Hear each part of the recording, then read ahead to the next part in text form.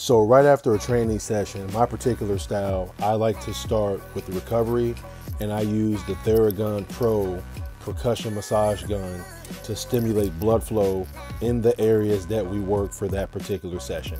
So right here, we just finished 30 minutes of running the track because I'm preparing my client for a 5K event that she's doing in Glendale, Arizona this month. And it's very important that as a trainer, I target recovery, because recovery is overlooked by a lot of clients who work with personal trainers. So with Flex Sweat, that's definitely a priority after every single session. So Theragun percussion massage first, and then we usually follow up with assisted stretching. Hit that like button and make sure to follow. I'll see you next time.